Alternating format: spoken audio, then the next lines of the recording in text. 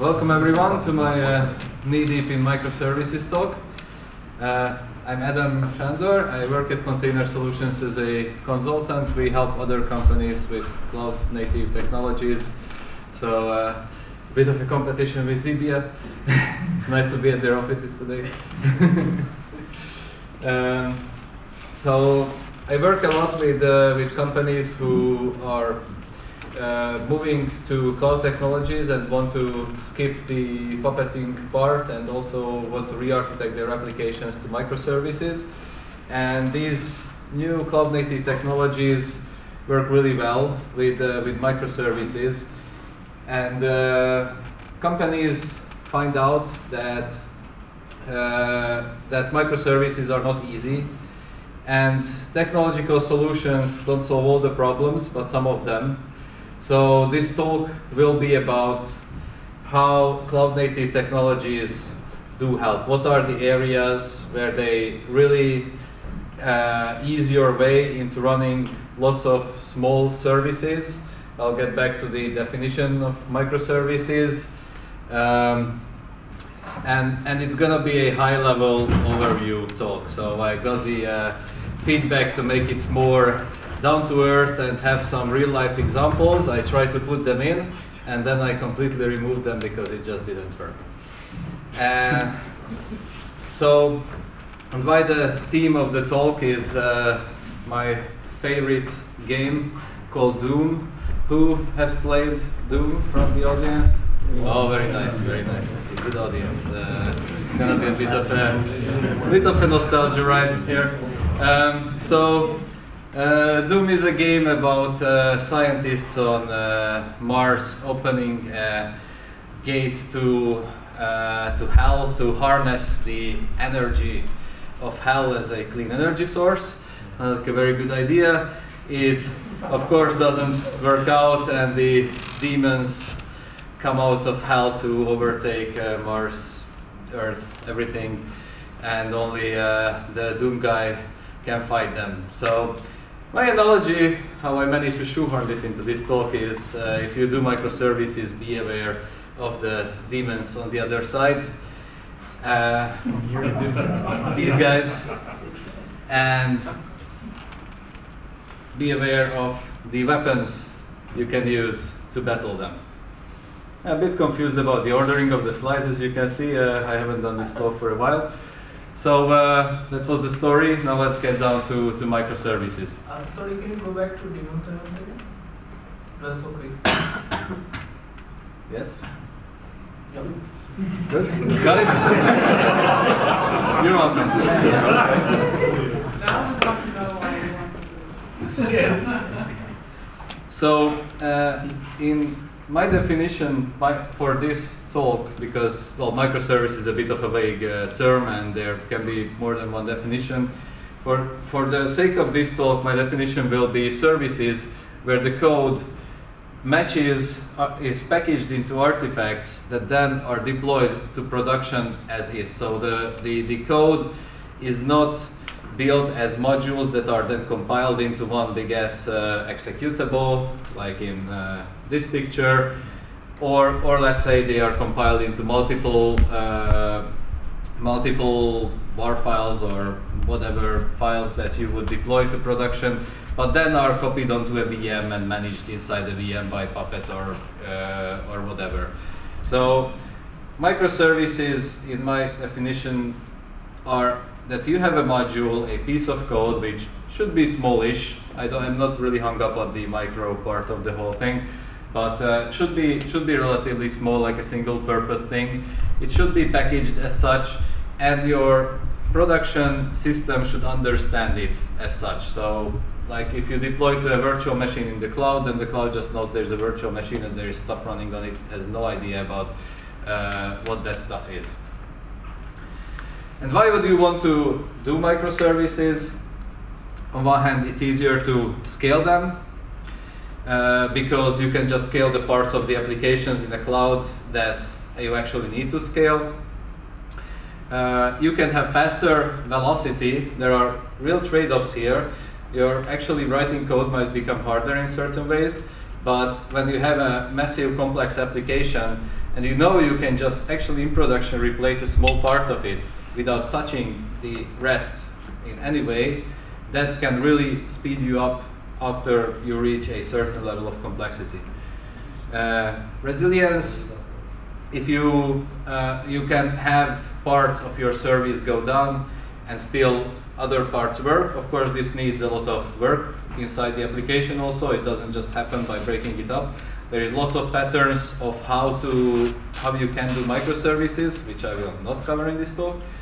And you can have cost optimization by better utilizing your computing resources, especially by just scaling parts of the application that actually need it. So we already visited the daemons and the weapons. That's going to be the whole talk. So cloud-native technologies have been emerging in the last 2-3 years, are a new way to run things on the cloud, and they mostly address the artifact and production part. On the coding side, with tooling, you're pretty much left alone these days. There is not, I don't know about any big improvements on coding tools that would really help you with microservices, except for actual framework, but like IDE support and that kind of stuff is quite lacking. I'll touch some of it. Yeah, so the first thing you will hit is source code management.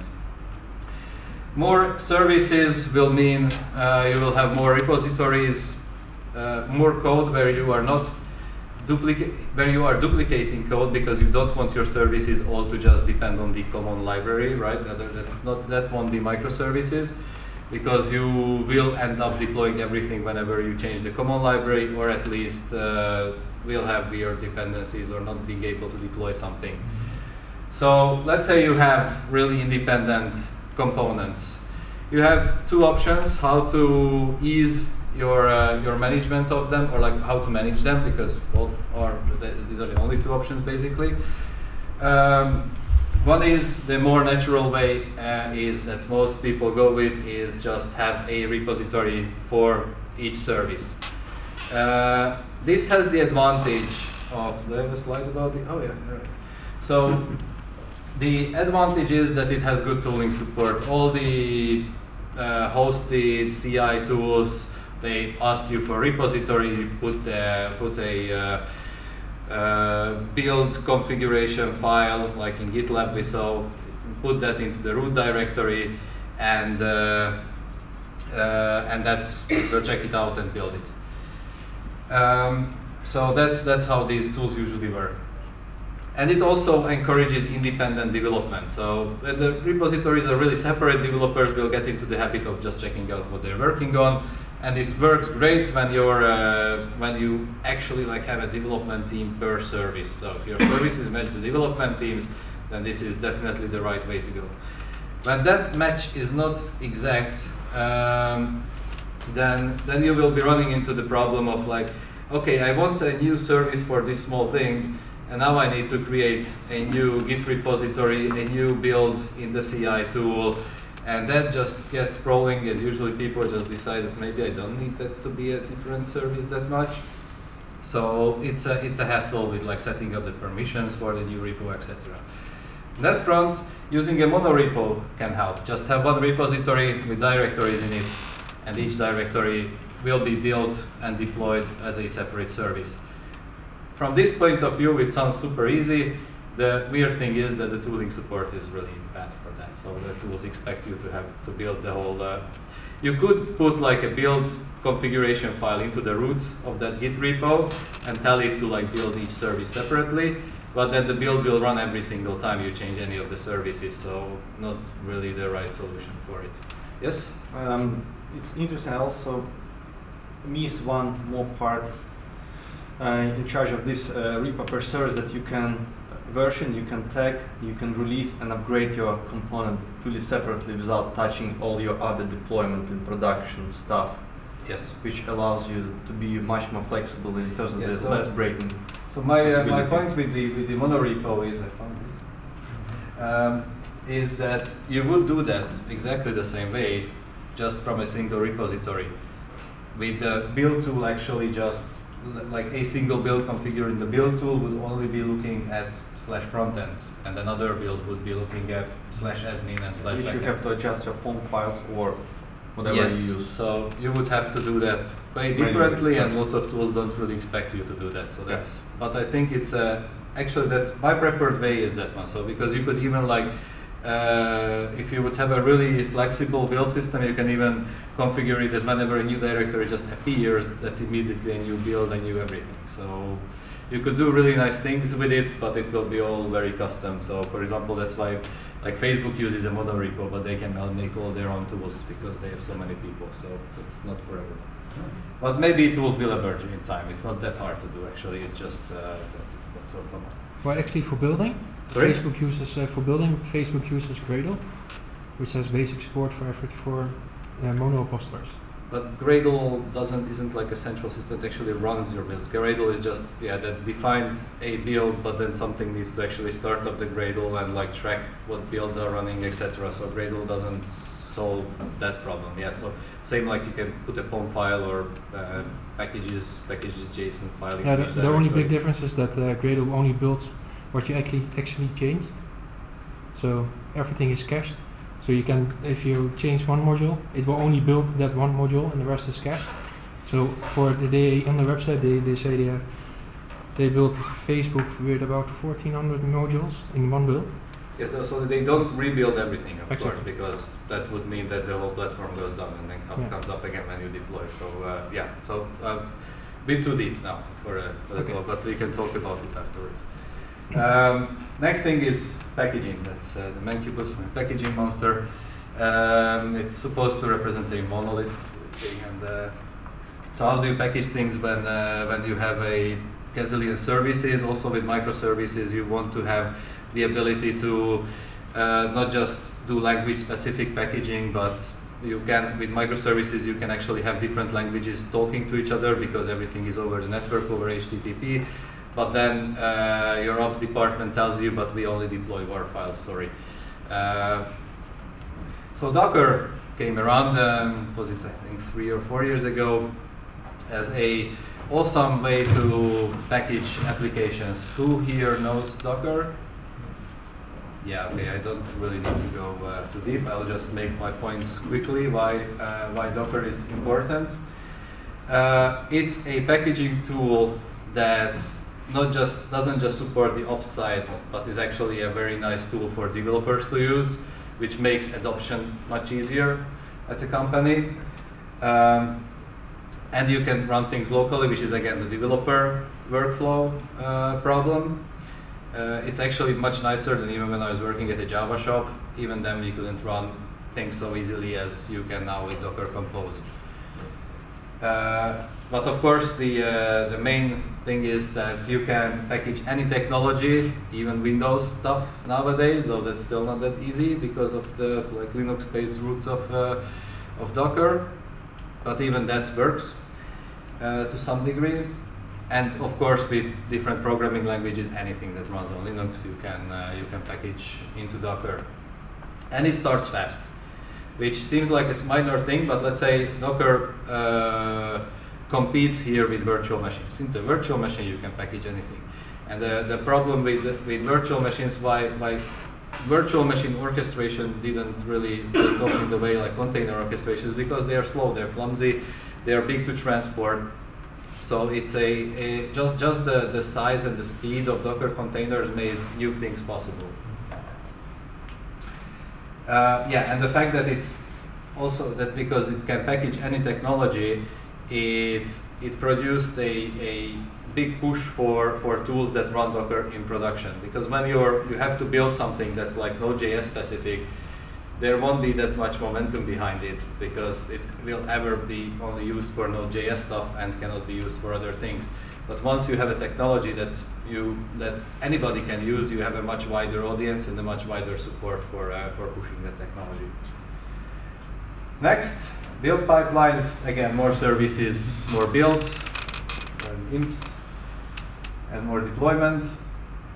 And so with containers, how the build pipeline will look like with containers. You'll have code that gets built into an image that gets deployed to the development environment. Now, I will get around to container orchestration, but let's just say for now, for those who are not familiar with container orchestration tools, it's not just the image that you need to get onto the environment. You need to describe your application to the container orchestration system in the form of manifest files. I will get around to those in more detail. We'll probably do some templating on your manifest files because your development environment, however much you want it to have the same as production, in most cases, at the very least, you will tune the number of instances you're running. Probably the memory usage, probably the CPU usage, etc. It never really works out to have an exact copy of production unless you're throwing a lot of money at it, which sometimes is the case, and sometimes in some use cases that's a good idea, but most of the time companies don't want to do that because they don't need to do that. So a bit of templating, let's say tuning things for the right environment. And then there is the environment-specific application configuration that like database, passwords, URLs, whatever you need, the admin user password, all kinds of stuff that your application needs as configuration. There the problem is rather secure storage of this stuff. So you will have a configuration per environment, and you will and you need to store that securely and inject it into the application on startup. And I'll get back to this a bit with the container orchestrators.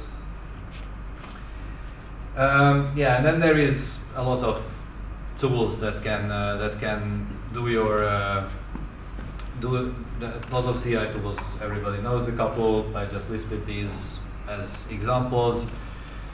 What to look out for when you are doing Docker and cloud native stuff in these tools is, well, the Docker version basically, some tools are not that friendly. We had some bad experiences with Circle CI, but things are moving fast. Maybe now they have the newest Docker version, but they didn't a while ago.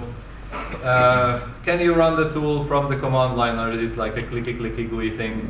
I don't like the clicky GUI things because then the development of the whole build can be quite slow and tedious.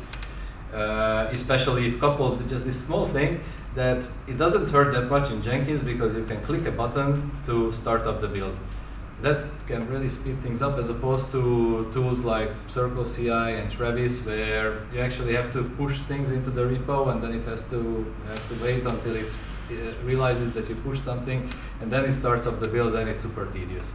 So I like CodeShip for that because they actually have a command line tool to run your builds. And a very nice thing, which is quite lacking, GitLab has to some degree, Jenkins has it, is pipeline functionality, so that the tool can actually orchestrate a set of steps, maybe with some manual things there, that you can actually push a button and say, now you can deploy to production, for example, with actually a push of a button, and you can see where, at what stage a certain release of the application is in your pipeline. This is also not a very common functionality. It's usually just like run a set of steps, and at the end you get a report saying true or false. Basically, that's what you get from these new tools like Circle CI. So the biggest demon of them all is running stuff in production. That's the really hard part, and that's also the part where cloud native technologies help the most. That's why the cloud native technologies are represented by the BFG, the big fucking gun. It's the biggest gun you can have in Doom, and that's how it goes if everything goes well. How you want production to look. Sorry? It's not how you want production to look. No, it's like, okay, maybe I need to work on the metaphor. So, container orchestration. This concept emerged from the need to actually start up your containers in some machines in the cloud or in your data center. So the principle for the container orchestrators is having a master. I think probably the audience here knows who worked with some container orchestration engine. Okay, that's less than I thought. Okay, so we'll go a bit more into it. So the principle for each of these orchestration engines is having a master process somewhere in the cloud, probably several of them for high availability, etc., which will launch your containers on a set of virtual machines, or it can be even physical because Docker doesn't really need a virtual machine. So that's the most basic function of a container orchestrator. You give it a manifest file saying, I want to run this Docker image, this number of instances, and it is running daemon processes on each of the virtual machines. So once the master knows that this is what you want to do, it can actually talk, it can decide, like let's say this VM is already full, I will not run it on that one. I will not run it on this one, but so let's say I want to start up the second backend. So it sees node 1 is full, node 2 is full, node 3, oh, there is node 3 is empty. I will run that container on node 3. You can tune this with other algorithms. Let's say you want to always use your empty nodes so that you're spread over as many nodes as possible. Or Amazon ECS can, for example, do availability zone based thing so that it will try to run your containers in as many availability zones as possible, which is really cool. Yeah, and that's like the most basic. That's the scheduling part. Also, they can do things like run this container, one instance on every server, which is awesome for monitoring. These running monitoring agents used to be a bit of a hassle. Every VM has to have it, has to have the latest version, etc. With a container orchestration engine, it's just magic. You just say, "This is my you will download the YAML file from the website of the monitoring system you use, and just tell the container orchestration system to launch it." So that's nice. That's the scheduling part, and there are two orchestration systems which are mainly schedulers. Amazon EC2 Container Service is a service managed by Amazon. That's your default thing once you're in Amazon to run containers. It mostly just does the scheduling, does that really well, has all these algorithms to spread out your containers over AZs or try to fit them into as few VMs as possible. But that's kind of all it does.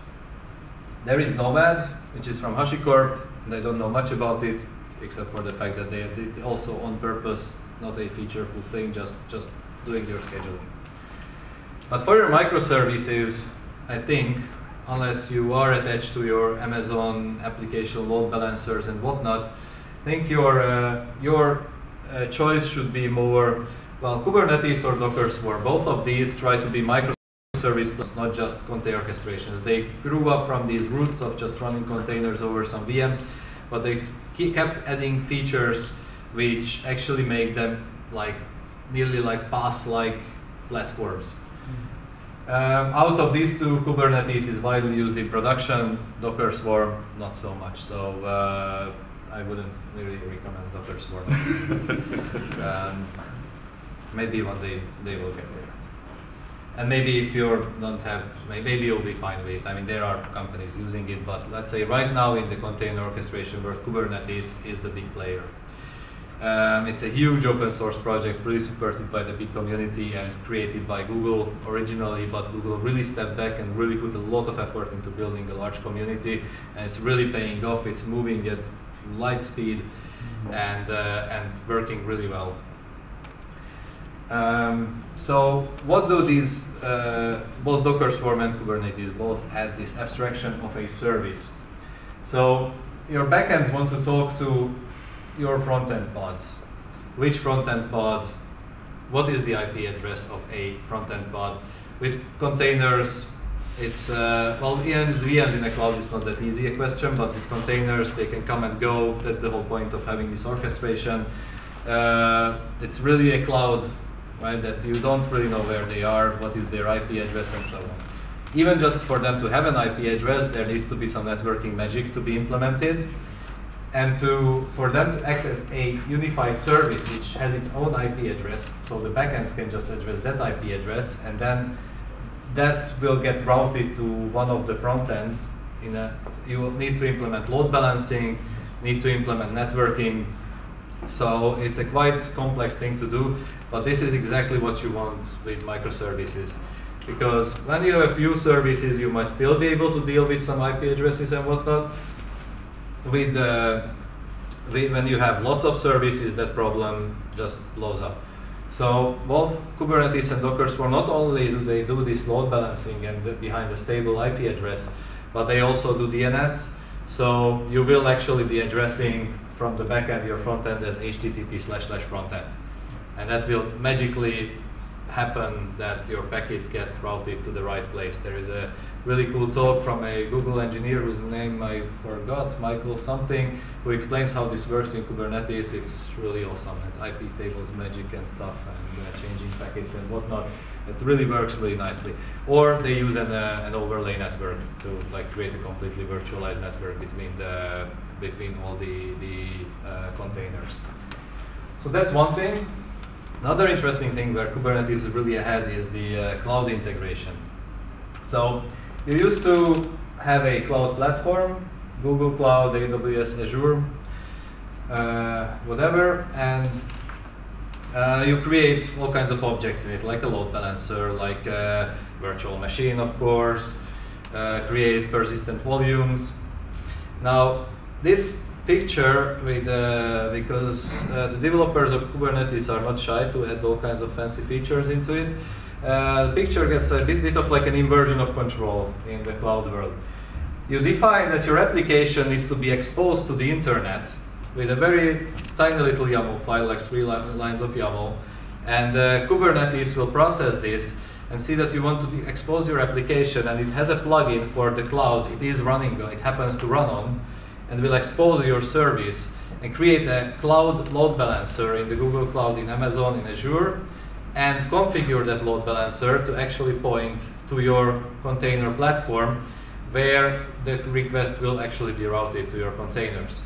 So you will no longer have to actually touch the cloud. You can control it through Kubernetes up to a degree. Not everything will, of course, be possible. For example, DNS, there is no feature for that. But already the load balancers are a pretty amazing feature. The volumes, they came later because they are much harder to implement, but actually now you can have containers just requesting, I want, for this application, I want 100 gigabytes of storage. That's it. And the administrator of Kubernetes can configure what kind of provider will provide the storage, and Kubernetes will translate that into, let's say, an Amazon Elastic block storage or whatever it is running in. So that's really cool. And provisioning of nodes. So I think that, I don't know if that works on Amazon, but it does work on Google Cloud. Kubernetes can spin up new virtual machines, so it can auto-scale your cluster. If you have too many containers running, it can just spin up virtual machines. Actually, it's a pretty important feature, but it doesn't work with other orchestration engines. What actually Docker Swarm has of this right now, I'm not that sure. So I brought it there because they're also doing something like this, but I'm not really sure where they are right now. And more. Configuration management, you can store your application configuration in the cluster, and it gets injected to your application through environment variables.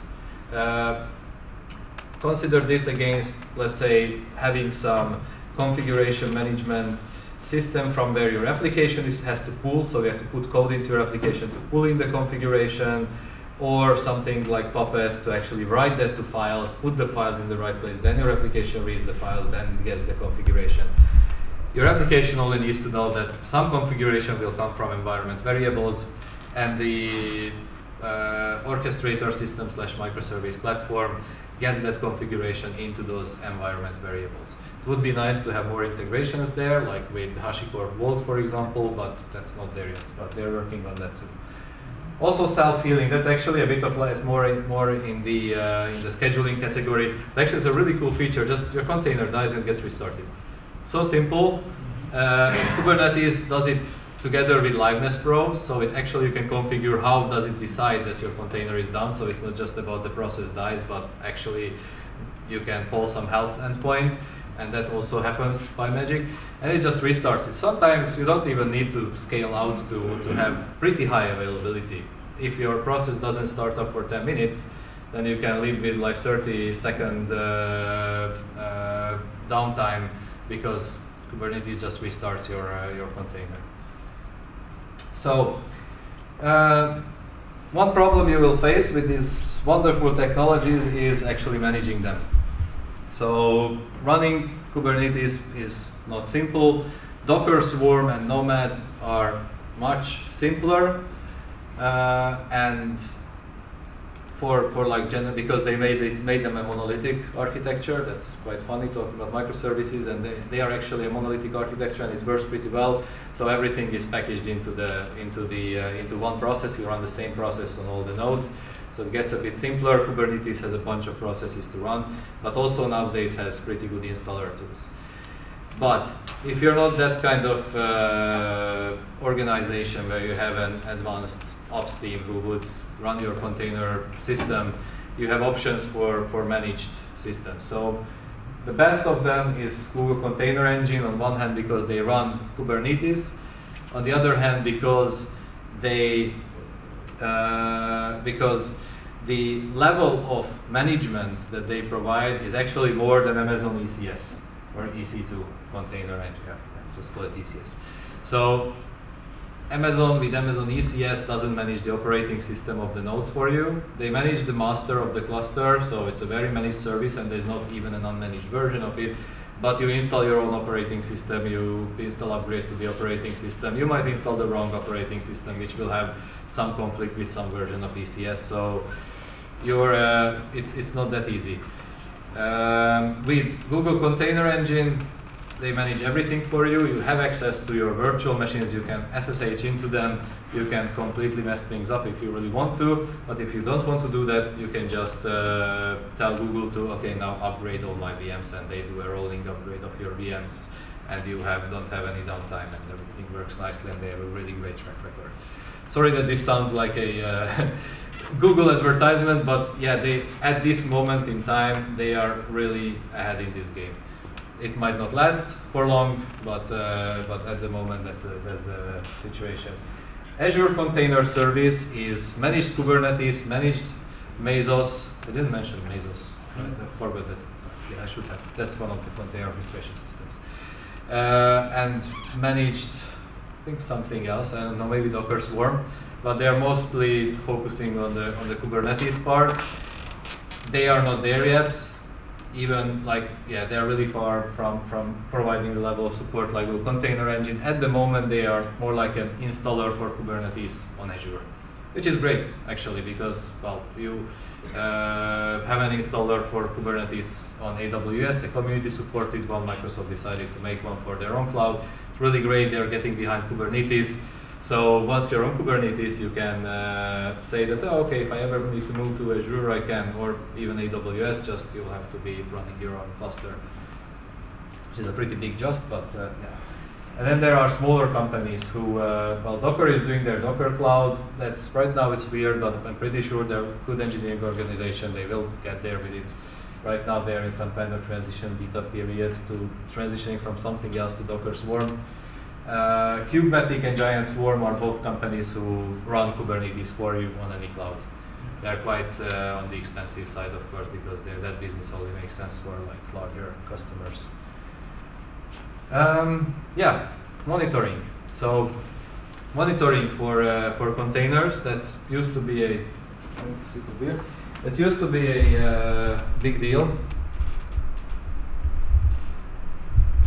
because monitoring solutions were designed to work with stable systems. So you install the agent on all your VMs, and then on the monitoring in Nagios or somewhere you configure that, okay, these are my VMs, and now I want to monitor this and that about them.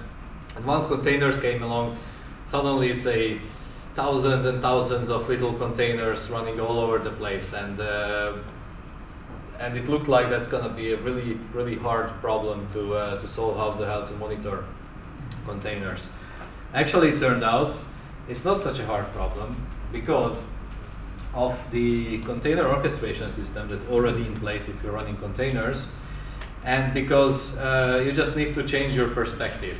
You no longer want to monitor some things that run on VMs, but if you focus your attention that you have certain services that you want to monitor, and they happen to have 100 instances spread all over the cluster, you don't have to mind that much. You can aggregate all the memory usage of all the instances, for example, and that's your memory usage of your service. Or you take the average, or whatever. So it's actually not technically to like implement all this. It's a bit of a challenge, but in the end, this all makes sense. That's what you actually want to know about your service. How many instances are there running, and have a graph about that. I'll show an example. So these are cloud-native monitoring solutions that all have really caught up with this. Like the monitoring world, they were like really, let's go for this and let's solve this problem. And you can see that there is not like one outstanding player, but like all of them are really good at this. This is an example from CoScale. So yeah, one aspect that I mentioned here of the container orchestration systems is they have APIs. They have really nice high-level APIs. Once you start your application container orchestration system, you define your application, what kind of services does it have. So it's a pretty high-level definition, and that's how these systems understand your application. And because they have APIs and all this data you can get out of them in real time, actually a monitoring solution doesn't have that hard of a time. It can just go and ask the API of the orchestrations of Kubernetes, hey, what services are running there? Oh yeah, that service. Okay, how many instances does it have? All that stuff, Kubernetes just tells you. So making a graph like this, where there is the CPU time of the front-end service and all the other services is measured as an average over all of the running containers. This one I did not configure these things one by one. I told CoScale I want a view of my every CPU usage of my services that happen to run on the cluster. And CoScale doesn't have an issue with determining what is a service really.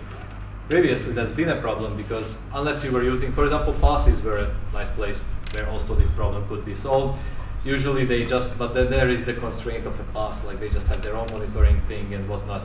And here, as the underlying system is an open source, open system, it actually makes sense for all kinds of monitoring companies to implement an integration with it. And we will pull out this nice list of services and make the graph as an aggregate. And here is the number of containers per service. So you can see as the load on the front-end service went up, the number of front-end containers so went up. Well, this is a bit messed up here. This I don't know what it's really showing. Also, it's saying all servers, don't know why, but this is the actual number of front-end containers that we're running. So you can see the scale up and the scale down event correlating with the actual CPU usage. So yeah, monitoring is a quite well solved problem in the container world. And actually, these are sometimes better metrics than you used to have before. Of course, you still will want to monitor your VMs and whatnot just to see that something really strange is happening. But getting application level metrics is much easier. You can get much more just out of the box than before. Log aggregation. If you follow the simple rule to log everything to std out, then you're pretty much done, because there are tools that will run as a daemon set, they call it in the Kubernetes world. In other orchestrators, it's something else. Again, an agent that runs on all the instances. So you can just run that agent, and it will collect all the logs and push them to ELK or whatever you want. For example, on Google, they push it to, of course, their own stack driver log aggregation if you use Google Container Engine. And this is a really nice feature of theirs. It actually aggregates your errors. So like the recurring errors, it shows how often did they occur and so on. This is the error reporting part. But the important thing is, again, just you can very easily run an agent over all your nodes that pushes all your logs. That will, and you just need your containers to conform to the, like, what is this 12-factor app, whatever manifesto thing that says like you just log to std out instead of writing to files, and you're good. Yeah, alerting is something you'll want to have. People tend to forget about that. Not very hard to implement. Just keep in mind that you will want that. But I really like this picture. This is from the new Doom. They actually had a message for demonic invasion in progress. So they really that's foresight. For self-learning. Sorry? Or a system that learns by itself? Nah, I like to think they actually programmed this in there. Yeah, there was some AI and whatnot. Yeah, and then environments. Easily creating environments is a feature only Kubernetes has. They have something called namespaces, where you can just create a virtual space inside your container cluster where your containers will run isolated from, and you can start up the same containers many times. So basically a whole application you can start up in a namespace. If you destroy the namespace, everything inside the namespace gets destroyed. Namespaces don't see each other. It's not a security feature per se, so if a hacker would run a container in your namespace, he could get to other namespaces. It's more useful for just running a test environment, a development environment. You want to test some feature branch, you can fire up that environment in seconds, because a namespace is practically nothing. It's just a virtual object in Kubernetes to, like, instead of prefixing all the names of everything, you just get a namespace, and inside that you can run your containers. So in this example, like, you would have a namespace for a feature, another feature, the development environment, and the production environment. And there, let's say, you run your admin service, your backend, your front end, whatever. So that's a really nice thing. And with newest stuff in Kubernetes, you can actually use it as a security feature, because on one hand, you can put resource limits on namespaces, so you can make sure that that development environment altogether will never use more than a certain amount of resources. Role-based access control can be used to control access to certain namespaces, so API commands cannot be issued by users who don't have access to that. Pretty basic thing. It's a new thing in Kubernetes, so you can see that this space is still now, like, this technology is moving to the enterprise space, where actually there is many teams on the same cluster and doing many things, so you actually need to control access. And network policies. So this is just API control. Still the pods or the containers could talk to each other. Network policies enables you to say this container can only talk to other containers in this namespace, or to that particular container. And this gets implemented on the networking level, so packets actually physically can't get to that instance where you don't want them. And that's really powerful to implement such things on the networking level with just a high-level YAML file that just describes things that in a nice way. Yeah, I ran out of space on the previous, so we're going down into hell now. Configuration management. Manifest files. So you will have several things to manage when you're running containers on an orchestration system. You will have your manifest files that describe your application. I'll show an example in a moment. That should have come earlier probably. It's hard to imagine how they look like. Environment-specific configurations and secrets, which are also environment-specific configurations, but with a higher level of security needed. So how would you manage these? There are all kinds of options, and no, like, clear best practices yet. This is how a manifest file looks like for a Kubernetes deployment. You say that it's called the front end. You say it has 3 replicas. You can do auto-scaling also, but let's say you don't, then you say a fixed number of replicas. You say what container are you running, what container image are you running. This is just to give it some name. What ports do you want exposed? What is your liveness probe? It's version/hash for a weird reason. That could be like health or something. I wanted to change this, but forgot. So on port 3000, there is some endpoint that you can poll. There is some parameters for that liveness probe. Interestingly, this is run by Kubernetes, this liveness probe. This is how it will know that your container still lives.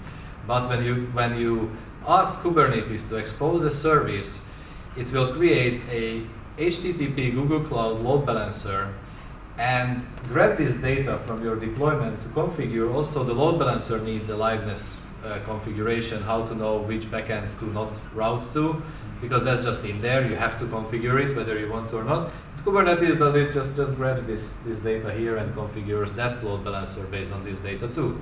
So you really don't overdo it. You really are just explaining how your application looks like, and all the other stuff is implemented by the system, by the platform.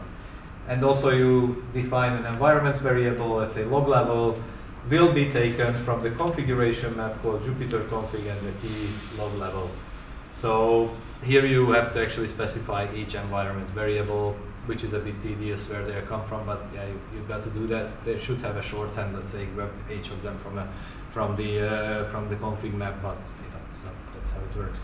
So you can see that this is a very high-level description of an application component. No unnecessary details there, except maybe a few things like this name and this bit of the configuration of the config map. So what you can do, one of the things, the simplest thing you can do to manage your configuration is put everything into the repo.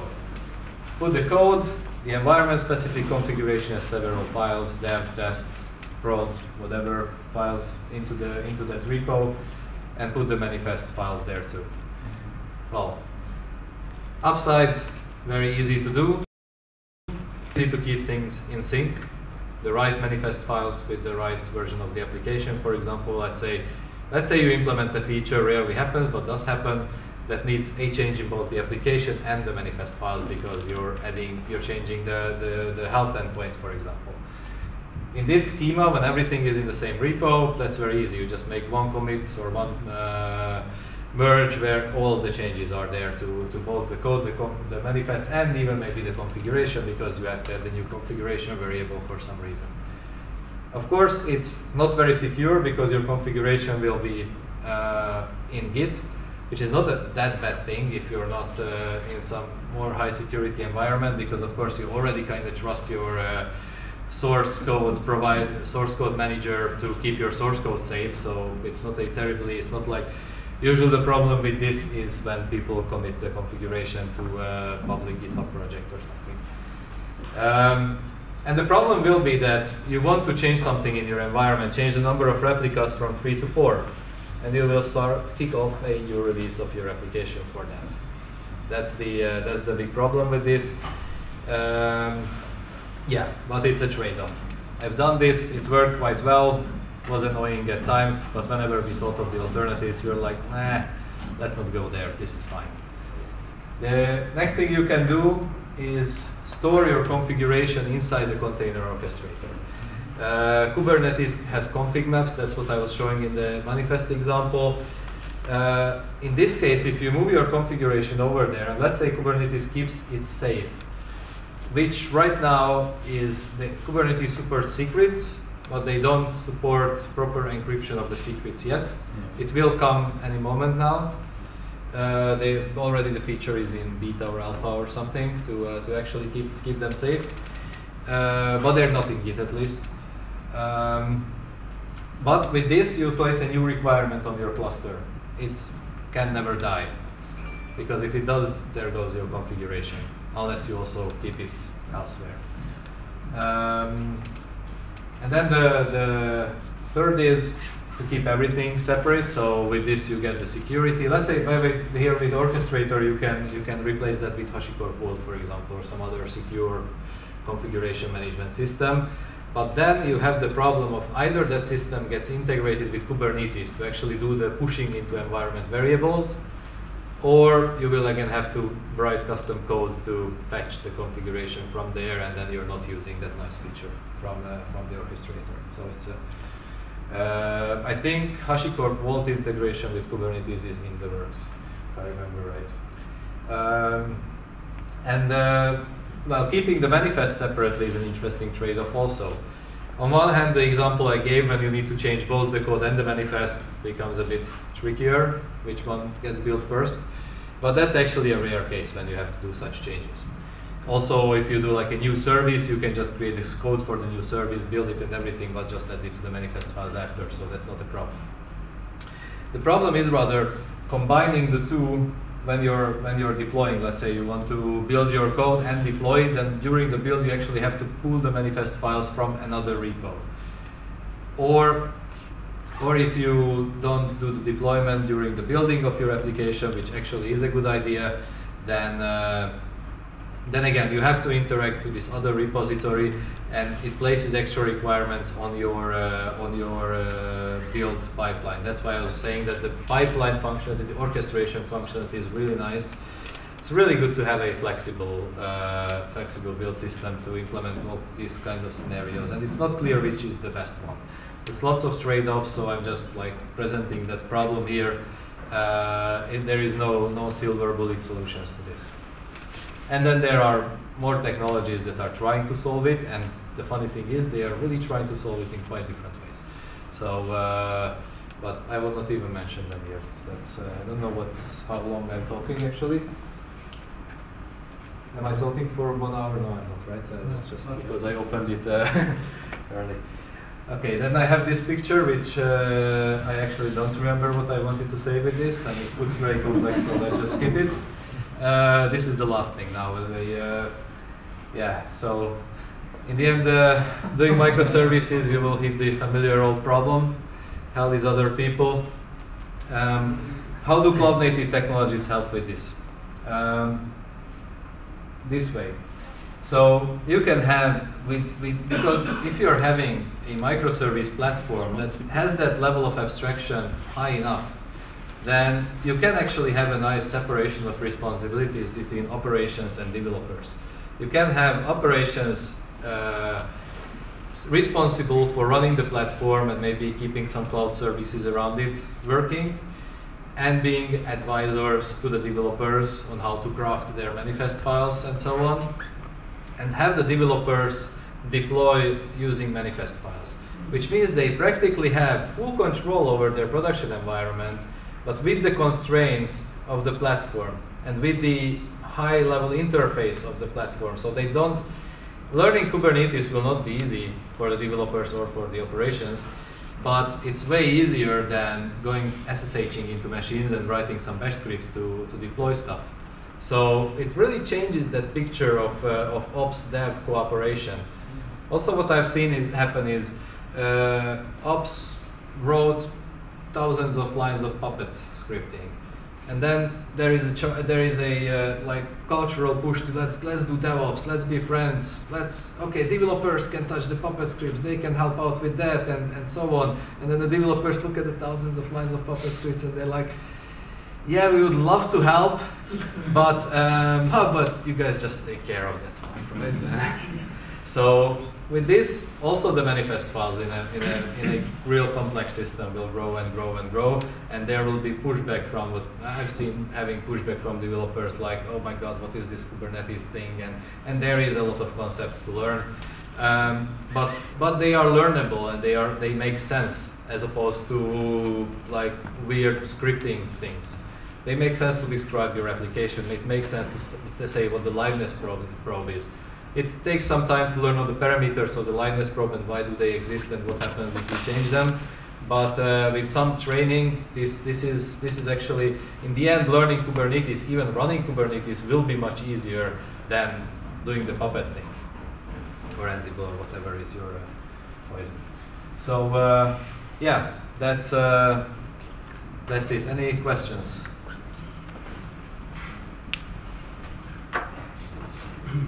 Yep. What's the difference between manifest and configuration?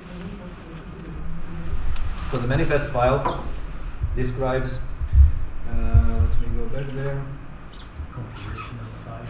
Yeah, so the manifest file describes how your application kind of looks like. And then the application needs a log level configuration per environment. On every environment, the log level on development, you might want to set it to higher. Theoretically, you could hard code the log level into this manifest file. That's also an option to do, but you usually want to keep that separate, especially secrets. You really want to keep separate from your manifest files. So that's what I mean. Like manifest files should kind of be the same for every environment, with maybe some small differences in like number of replicas and stuff. But then there is the really environment-specific configuration. The database is always different, and not much comes to my mind like the log level and these things. So what you usually deal with is configuration. Usually this stuff you don't think of as configuration. This is more of a description. This is a manifest of your application.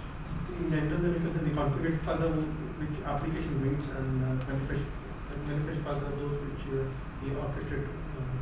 Yes, this is yes, exactly. That's a very good, actually better definition than mine. Yes, this is the manifest files are processed by the orchestrator. The configuration is processed by the application. Yeah, that's it. Thank you. Anything else?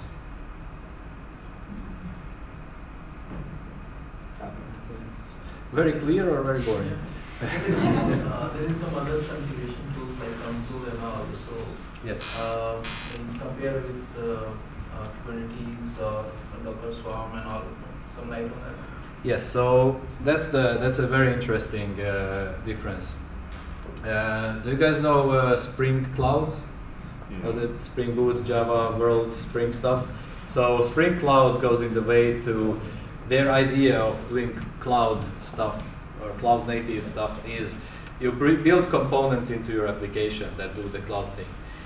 And for example, your application will talk to console. Console will be your distributed configuration store. Your application will have a piece of code compiled into it that talks to console, pulls in the configuration. Now, Kubernetes will, instead of this, it will manage the configuration or pull it from somewhere and inject it into your application using environment variables. Now, why I like this approach more, though the end result is kind of exactly the same, but it pushes a common infrastructure functionality into the platform. So it will be taken care of uniformly for all your applications without having to enforce some coding guidelines and some stuff that you have to depend on this library. And the worst thing about Spring Cloud is that you still have to run console, right? So it's not really solved in the Spring Cloud components.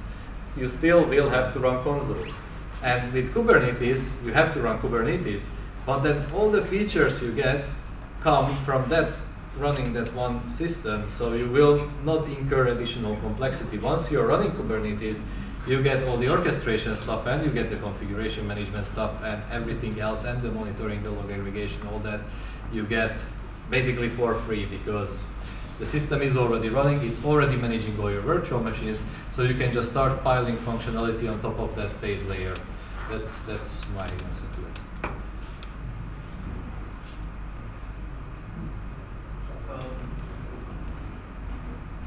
Let's do one here and then back to that side. Okay. What operating system does Kubernetes and all the other orchestrators usually run on? Because a year or two ago there was a lot of hype around CoreOS, which was the really minimalist operating system just for managing containers. Where is Kubernetes typically installed? Do you have a lot of options? CoreOS is one of the main options. Google decided to roll their own. Now there is a Google container optimized OS, which is again a thing is that this whole way of running containers takes so much responsibility away for the OS that it no longer makes sense to have much in the OS. You just want the OS to run containers. That's all you want it to be able to do. So yeah, CoreOS is one of the common operating systems to run Kubernetes on. And then Google, when you're running a Google container engine, you'll have the Google operating system.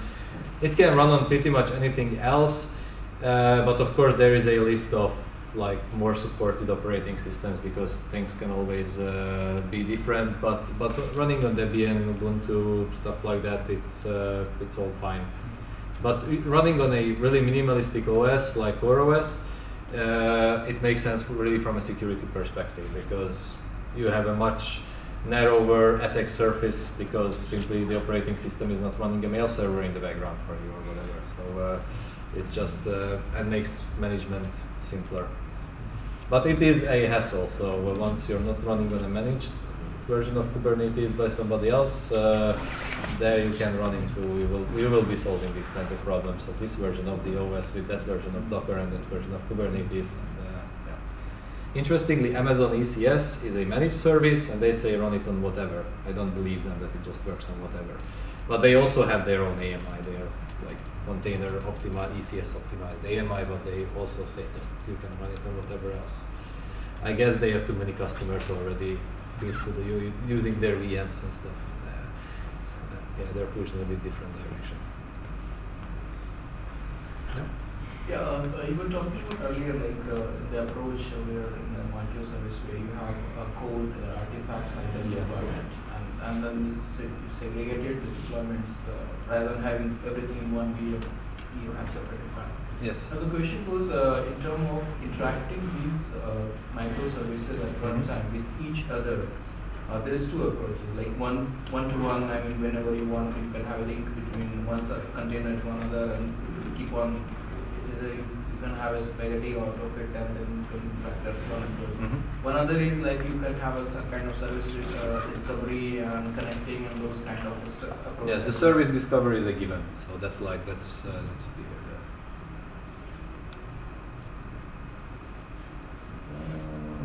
there. Oh yeah, that's the service discovery part. So this service will be available on the network under a known DNS name that will be front end. But that's managed inside itself. Do you suggest to have something, a third thing to manage this part of service discovery, whichever? You don't need it. Kind of normal way ESP layer kind of thing for your. You don't need it because Kubernetes does that for you. The fact that a DNS thing called front end exists on the network, and you can talk to the DNS server, and it will return you an IP address, and that IP address will actually load balance to all the instances. That's all the service discovery you need. You can hard code into your backend if your backend would be calling your front end for some reason. It's just a stupid example, but if your backend would need to call your front end, you could hard code HTTP//front end into your backend. You don't even need to have it as a configuration because that will always be available on the network. So that's again a different thing. From if you would be using Consul, you would ask Consul, hey, I want to know this front end thing, what's the IP address, and it gives it to you back to you, and then you talk to that IP address. And then you need to deal with the load balancing. In Kubernetes, this is all pushed down to the network level. It's the same functionality, it provides all that stuff, but on the network level, which I think really, really works great. The only thing you lose compared to, let's say, Spring Cloud is that Spring Cloud does client-side load balancing, and that means in every client you can configure the load balancing a bit and do it maybe differently. So of course, with Kubernetes, you have the one type of load balancing that it does for you, but even there, theoretically, there could be configuration. There isn't options yet, but theoretically there could be other things than now it's non-logging. So, the point is, pushes it down into the networking level, the problem. If I understand correct, Kubernetes can set up, all kinds of persistent storage in, whatever cloud provider or so you have. Does it also handle setting up backups and archiving? No. So you have to build that on yourself? No. You have to roll it yourself, but there is a very interesting development that CoreOS started these days called operators. And the operators are supposed to be processes running in Kubernetes that completely manage something like a database for you, including backups and everything. Of course, there's the same really complex problem that nobody has been able to really solve in a completely automated way before, so why would they be able to do it now? And I think why they think they have a shot at it now is because Kubernetes already provides such a great API to oversee everything that's happening on the cluster. Like a lot of the problems that before you had, just even figuring out whether some instance of MySQL is actually even running or whatever, and how to run it somewhere else, all that disappears. That becomes super easy. So in this code for the operator, you can actually focus on the more difficult problems and just have the rest taken care of relatively easily. So they're not there yet. It's not like you could run MySQL already with backups and everything. But that's the direction they're taking. It's a very interesting thing to keep an eye on. And there is simpler operators. For example, I said Kubernetes doesn't manage the DNS. Right here, there is no DNS there. But people have written a DNS operator. It will be a process that is listening to events on the Kubernetes API. Whenever something gets started, like a new service, you just new service. Now it's called the API of my DNS provider, register a new DNS name, and it's done. That's an operator. It's like the glue code between what's happening in Kubernetes and the outside world. Exactly. And there is an operator for volumes and nodes and load balancers, or they should be, but they are more tied into the core, and they are now ripping them out a bit to make it more modular. But that's how it would work. Yes. What makes you a good Doom guy? Okay, so we now know all demons and weapons. Yeah, Practice or playing Doom. yeah? For real? Yeah, of course. No. The love for the game. And just yeah, I'm very much musically. I'm into heavy metal, and Doom is the closest to heavy metal game can get. It's just carnage and destruction and ripping monster. I mean, really, just if you don't play, just watch the trailer videos of the new one. You're like going and just tearing monsters apart. Yeah. It's like it's awesome.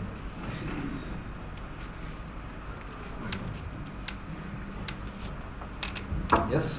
So, I mean, there are a few critical bug codes out there of running Docker in production, you know, Yes. that there are problems and so on. Typically, if you run on premise, you're not using these optimized AMIs or things. What's your statement? Like, what's your experience with Docker on production? So, lots of people are doing it.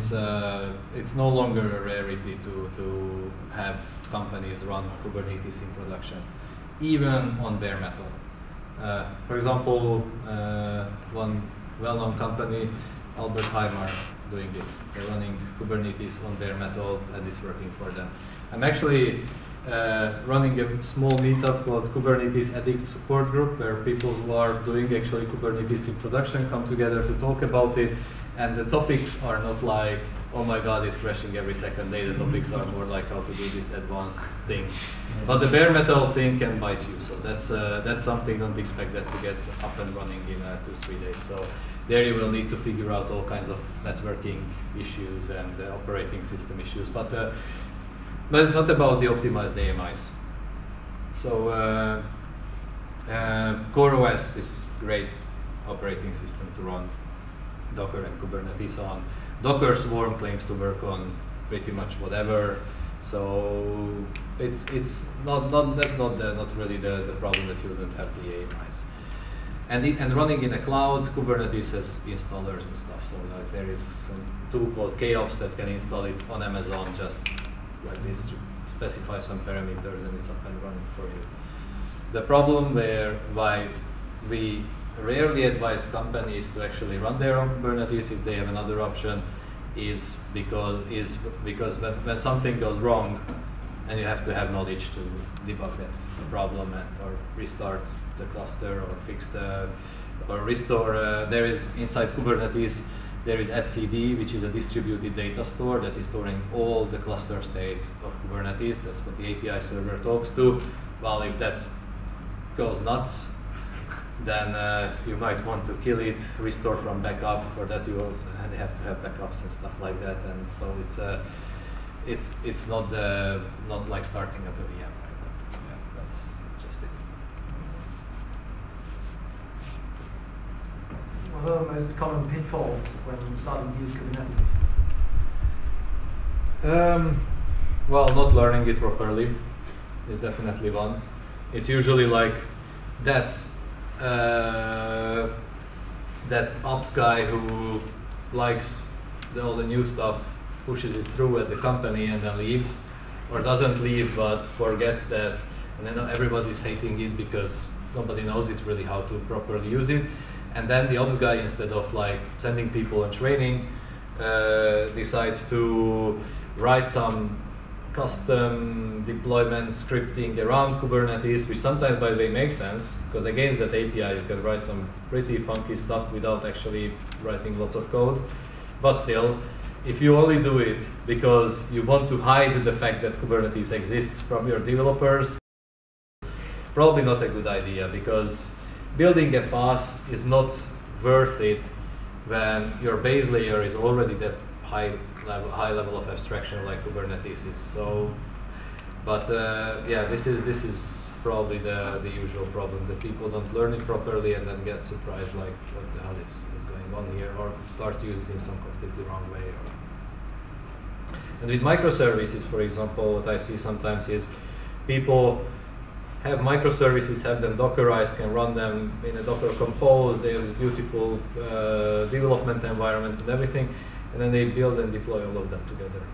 So they have a distributed monoliths practically. Just always treat them as one thing, and it even makes sense, especially in the beginning of the application lifecycle when everything is changing all the time anyway.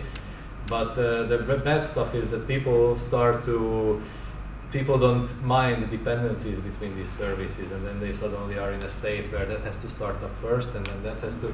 Kubernetes thankfully doesn't have any functionality to order startup of services, so you can't have that because you should not have that, and that's also a good example, I think, what happens.